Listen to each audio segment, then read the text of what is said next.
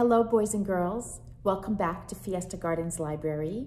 And today we are going to be talking about the Day of the Dead, El Día de los Muertos.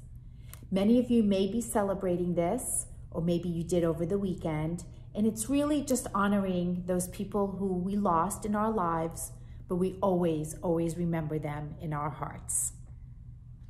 The book I would like to read to you today is titled A Gift for Abuelita, Celebrating the Day of the Dead. And the author is Nancy Luenn.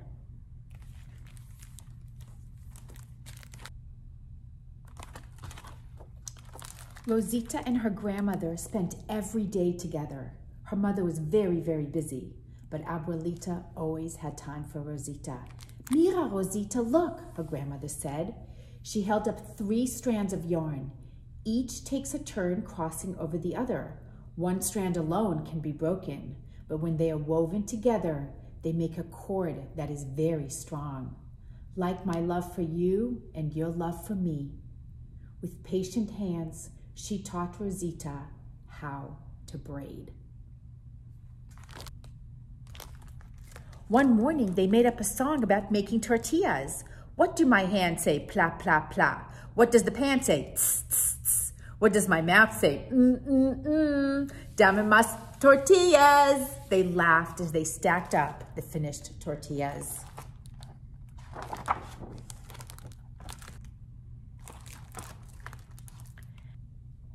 Abuelita scolded the day she discovered Rosita pulling up plants in the garden.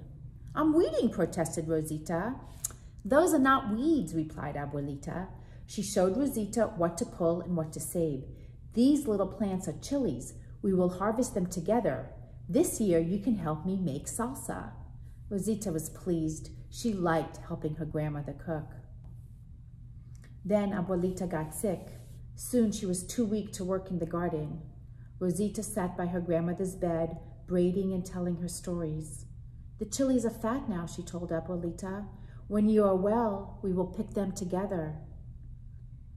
But before the chilies could ripen, Abuelita died.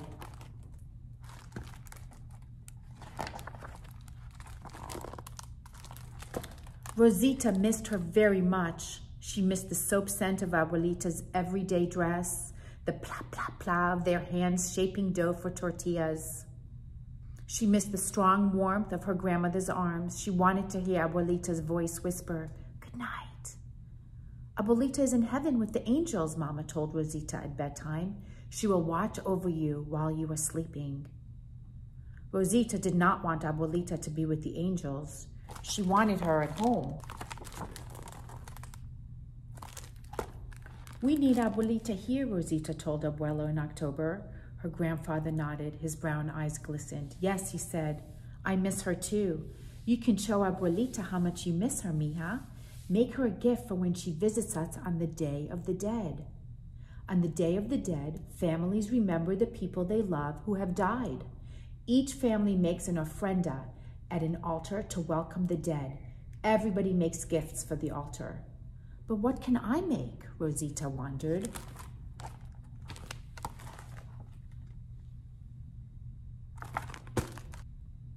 What are you making? She asked her brother Carlos just before the holiday.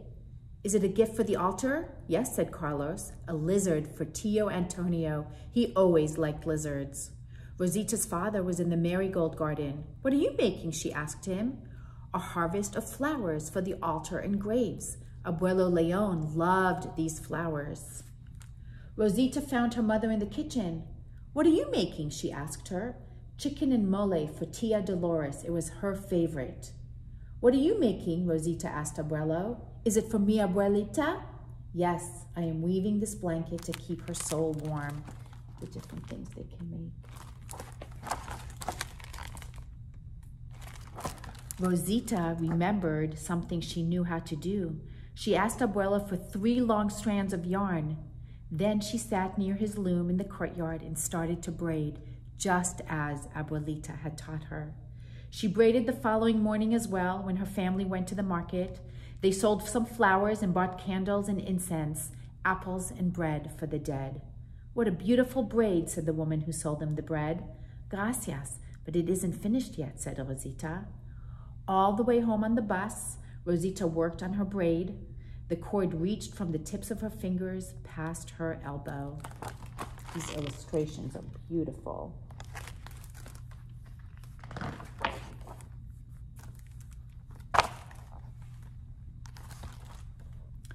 That afternoon, Rosita's family prepared their ofrenda. Mama and Rosita brought food from the kitchen, tortillas and chicken in brown mole sauce. Rosita helped her mother light a candle for each soul they were remembering. One for your Tio Antonio and one for Abuelo Leon, said Mama. One for Tia Dolores and one for our dear Abuelita. Then everyone added their gifts to the altar. Where's your braid? Asked Mama. It isn't finished yet, said Rosita.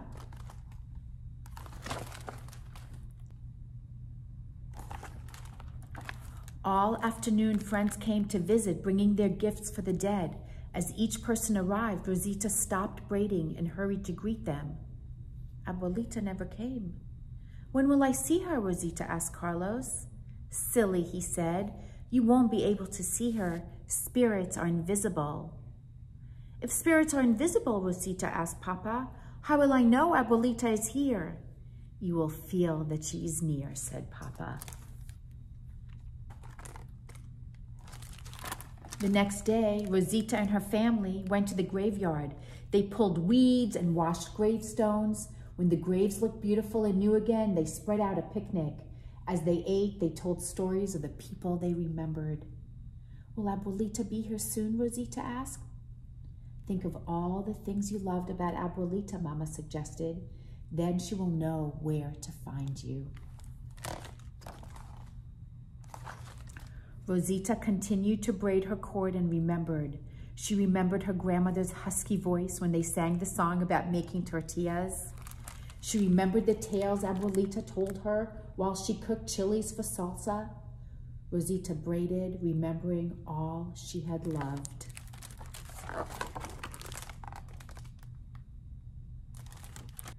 As twilight deepened, Rosita finished her braid. It was as tall as she was. Rosita sat by her grandmother's grave, stroking the cord with her fingers.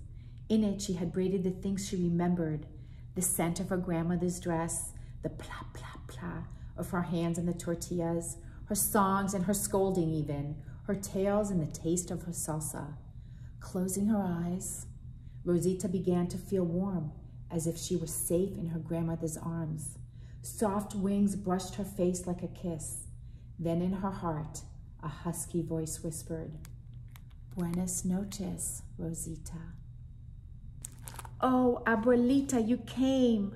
Mira, I made this for you. She laid her gift over the grave, and she knew that, like the braid, the cord of their love was too strong to be broken. The end. A Gift for Abuelita, Celebrating the Day of the Dead, by Nancy Luenn. Who were you celebrating? Who are you remembering? I am remembering my mom. She died many, many years ago, but I always remember her, especially on this day. Bye-bye, students. See you next time.